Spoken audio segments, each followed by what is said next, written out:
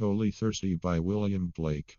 'Twas on Holy Thursday, their innocent faces clean, came children walking two and two, in red and blue and green. Grey-headed beadles walked before with wands, as white as snow, till into the high dome of Paul's they, like Thames waters, flow. Oh, what a multitude they seemed, these flowers of London town! Seated in companies they sit, with radiance all their own. The hum of multitudes was there, but multitudes of lambs, thousands of little boys and girls raising their innocent hands.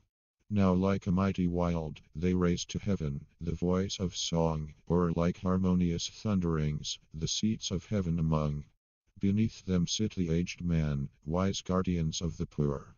Then cherish pity, lest you drive an angel from your door.